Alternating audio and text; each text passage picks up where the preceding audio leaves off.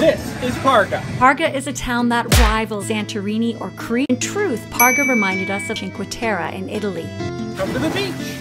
The main attraction, Parga Castle. You can hike up for beautiful views of the colorful buildings lining the beach. Built by the Venetians throughout the centuries, has been sacked by pirates, ruled by British, Russians, and Ali Pasha before becoming a part of Greece in 1913. Located on the mainland, but it certainly feels like a Greek island. You will get your fill of that Greek beach vacation.